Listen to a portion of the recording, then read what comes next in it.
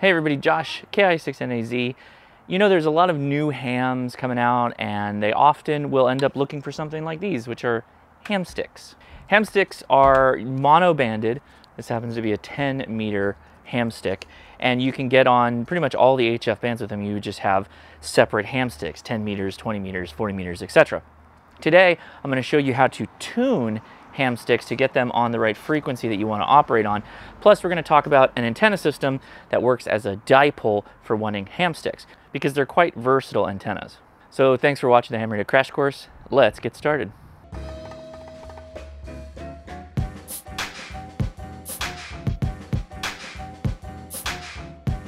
Ham sticks are pretty simple antennas. You can run them just as one vertical, or you can run them in a pair as a dipole, just two of each band. I'm holding a 10 meter ham stick. This is from Shark Ham Sticks. There's the black rod, and then there is a stinger or the whip section of the ham stick. And the whip section screws into the top or end of the black part of the ham stick. All you have to do to adjust these is measure the stinger out and then test it. And you can use your radio to do that. Just something simple, and I'm going to show you how to do that right now. The first thing is we're gonna take this antenna and we're gonna get it away from metal objects. That's gonna be the first thing you want to do when you're going to set up an antenna like this and tune the elements. Okay, right out of the box there is a sticker that I like to just stick on the side of whatever mast I'm using, and it tells you the lengths for the stinger ends right here. And so all you got to do is measure out the stinger, mount it on your antenna system, then we're going to use the radio's standing wave ratio SWR meter to check and see if it's in the spot that you want it to be. Now today, in addition to the Shark ham sticks, I have the Chameleon spider antenna. This will run 4 sets of ham sticks. So I've got 2 pairs on right now. I've got a 20 and a 40 meter pair.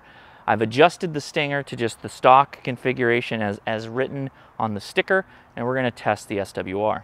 Note the ham sticks that I'm using, the Shark ham sticks, are rated for 500 watts output, which makes these a pretty decent option if you want to do portable, if you wanted to consider putting something on your car like a vertical mast, or you wanted to have something like this spider that runs as a multi-band dipole. I'm going to go ahead and add the 80 and 10. That'll give me 4 bands, 10, 20, 80, and 40, which is pretty good. That's about what you'd want, at least the bands that I'm most often to use these days.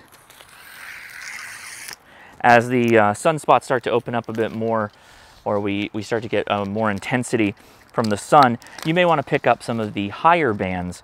So not just 10, you may even want to add 6, 15, and run that way.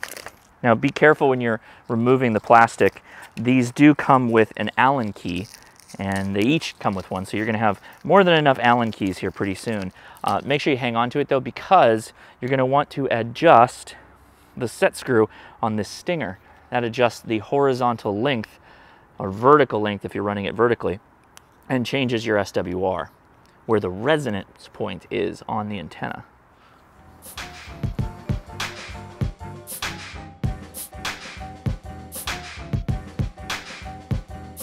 And again, my pro tip is take this little sticker, add it on your mast or on your bag, wherever you're going to use the ham sticks is a good reference point. And you may want to go and adjust these to, you know, depending on if you want to run on the single sideband portion of a band or you want to do digital, you're going to vary them slightly.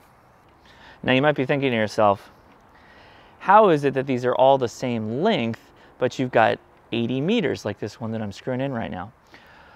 Well, the wire, the physical wire, is running along the black part of the antenna, and it is kind of in a corkscrew, and then there'll be sections where it's extremely tightly wrapped, and that's what they're doing. So for 80 meters, here's your 20. On 80 though, it starts here and it runs all the way to the end. So that's going to make the antenna extremely high Q, and high Q means that the bandwidth, the usable bandwidth, is going to be tight. So these are inexpensive antennas, and obviously they're for convenience. Some of the bands are going to work a little bit better, the higher side bands, your 10s, your 6s, that kind of stuff. 20 works really well too. When you start getting into 40 and 80, that bandwidth starts to tighten up on you, so you kind of need to pick which side of the band you want to use and then stay around there.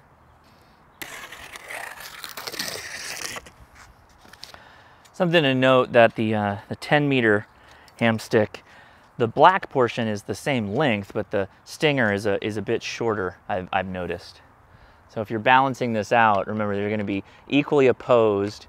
And again, I'm using the Chameleon Spider multiband dipole for these. And every one of these taps are color coded. So for instance, I've got the 10 meters going into the black heat shrinked color coded area. There's a yellow, blue, and a red. We've got this thing fully loaded. I'm going to take my measuring tape and I'm going to measure out the pairs on the stinger. So 10, I'm going to measure with the other 10.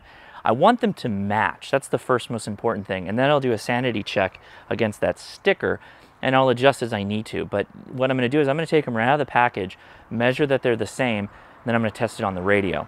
And the reason for that is most of these stickers, again, that the ham sticks come with is going to be for using them as a vertical antenna. But we're using them as a dipole. So I want to get that baseline first, check where they're at, and then adjust as I need to. Hey everyone, hope you're enjoying the video. Wanted to let you know that Gigaparts is doing a special deal for my viewers on this antenna system.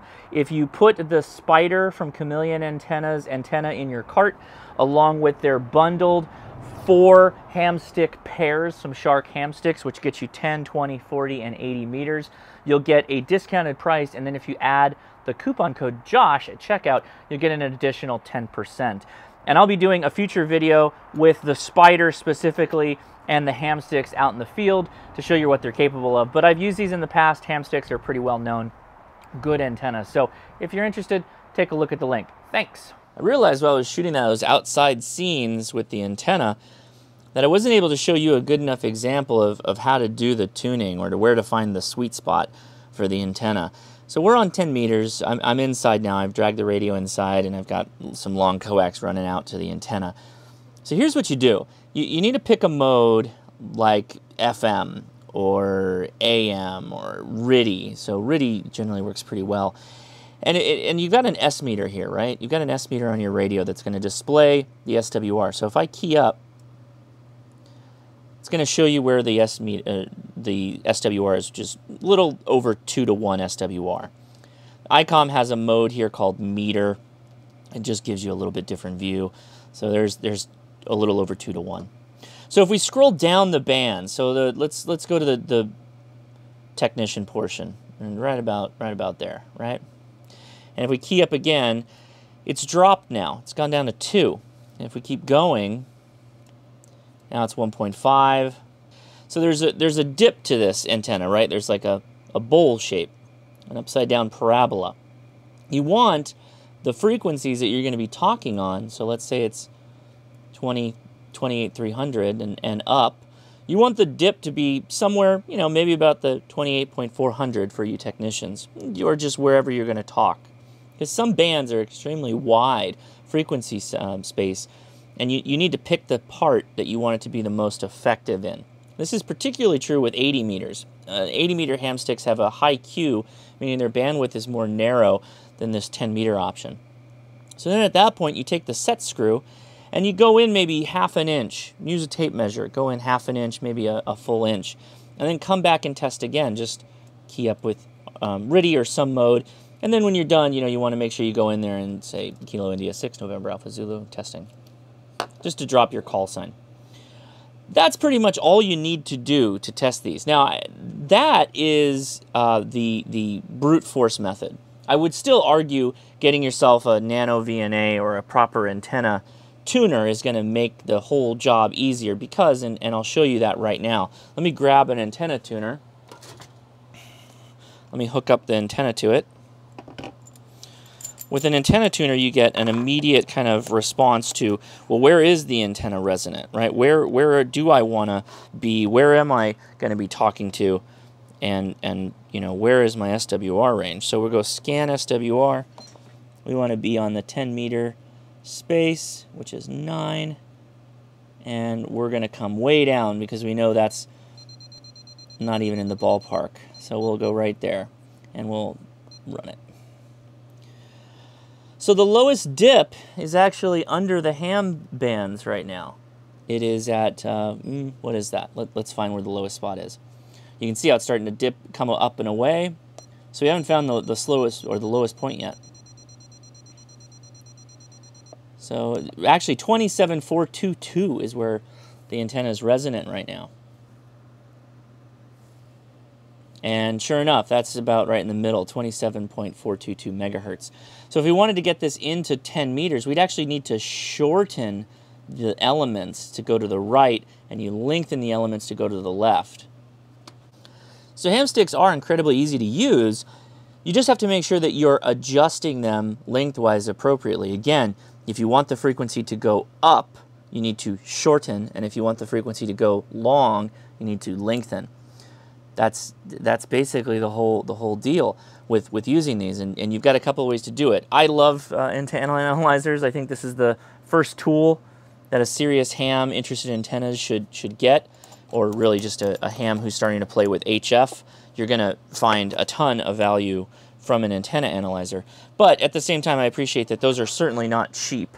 There are people that argue you should spend half of what you paid on your radio on your antenna analyzer, which at a certain point there's a kind of a diminishing returns factor. But again, you know, so there you go, 2 to 1, a little over 2 to 1 SWR. So that's still usable, but if you want to get every little bit of power out of the things like QRP radios, you owe it to yourself to move the frequency space appropriately so that you're using all that RF power effectively.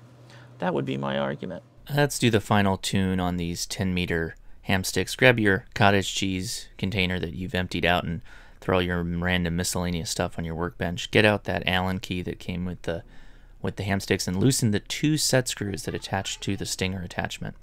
Loosen them both up. Not too much, because then they get too easy to slide in and out. You may have some issues with measuring. So I'm basically a little past 28 inches or so on both of them. I'm going to drop them about half an inch, 3/4 of an inch. Whoop. Go ahead and loosen it up, and then start bringing that in a little bit. Find where you need to be, and then make the other side match. You can eyeball it and then give it a final measure. That's really all you need to do, and then make sure you tighten up those set screws appreciably. You don't have to torque them down anything hard or anything like that, but just make sure they're pretty tight. If you remember, we were too low on the band. The 10-meter band, we were outside of it actually. The resonance spot where that dip was way too low. So we need to shorten the stinger and make them match on both, because these are dipoles, and then again just tighten them up and bring them back onto the antenna, and then check the SWR again.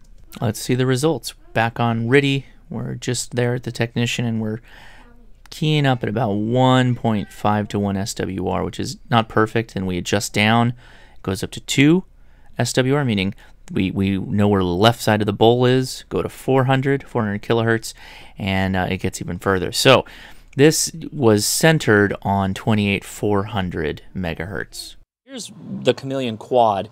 I mentioned before, right? You've got a red and a red. That's one side of the dipole, and then you got another dipole over here. This is an all-metal construction. It's waterproof, fairly heavy duty, and you've got a lug here for your SO230. And here it is with the angle iron put on. So 4 hex heads and 2 U-bolts here, and you mount this to a mast, or or you had some kind of side eave mount. You could run a pole up to be able to get this off the ground. That's what this looks like. So the Shark ham sticks and the Chameleon quad and spider here make a good combination. Ham sticks are a really inexpensive way for those that kind of are getting new to HF radio to get up on the air relatively quickly, and there's a myriad of options, right? We obviously covered the 2 dipole option, and the 4 dipole option here. I do want to add a couple of things, just stuff that I've accumulated as I was putting this video together. Carl, who is the president owner of Chameleon Antennas, mentioned that with this L bracket and these U-bolts, you can use pretty much just about any kind of mic cable stand that you might be able to get, or speaker stand that you can find off of eBay. You just want the ones that are capped on top, not the quarter 20s or anything like that, just the round stand. And in fact, I'm just using a bit of the inner part of cardboard, the corrugated section, to just wrap around and add a little girth to it so that I can bolt down on it.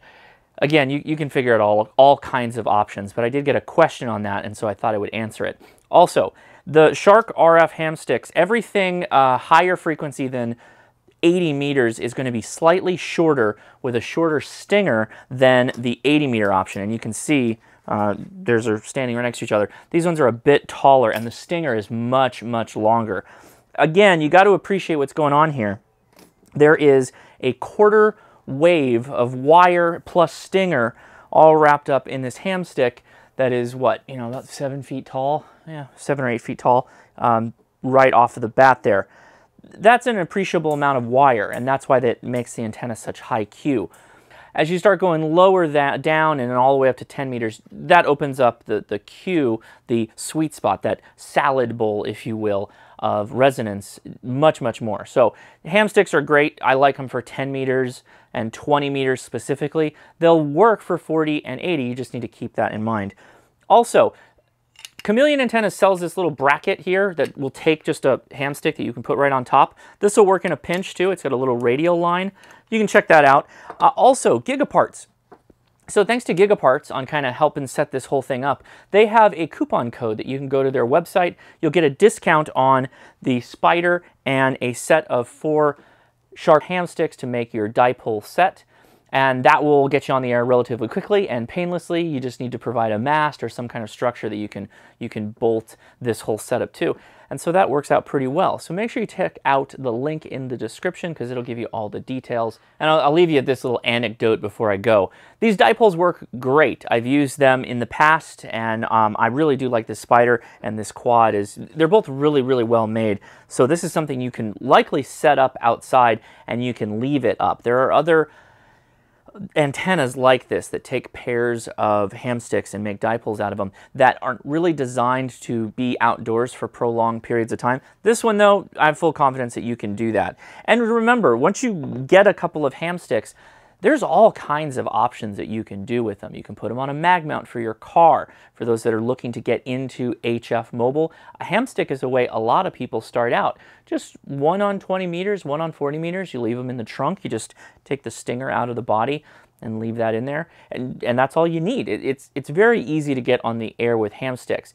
And as the solar cycle starts to work its way up again, you know, those high bands are going to be fantastic. 10 meters, 15, 17, all of them are going to be, and 12 of course, all of them are going to be great, and you're going to be able to work a ton of contacts with just simple ham sticks like this. Anyway, tell me what you think about the Shark ham sticks and the Chameleon, Spider, and Quad in the description, or if you own them, tell me your thoughts. I'd love to hear it, as I think they're a pretty cool little piece of kit. Take that link in the description. It'll take you to the Gigaparts website where you can get a deal. It's a coupon code, and that deal will allow you to cut some of the price of it, and you can get this full setup, and you'll be ready to go. I am Josh, KI6NAZ. If you haven't already, I'd appreciate it if you gave me a thumbs up. Click subscribe, because I live stream every Saturday at 5 p.m. Pacific Standard Time. And if you click that bell, you'll get notified every time I post a video or I go live. All right, thanks again for watching, and I'll talk to you later. See ya.